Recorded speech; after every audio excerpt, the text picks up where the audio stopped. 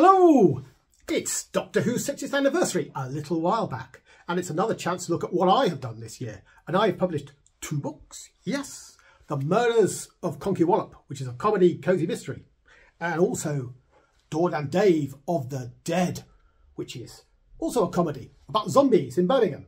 And it's a rom-zom-com, which rather makes this a com-cos-miss. That's not really going to catch on, is it? Murders of Conky Whallop, Dawn and Dave of the Dead. I hope you had a good year, have a Merry Christmas and a Happy New Year, and I hope to get some more books out next year.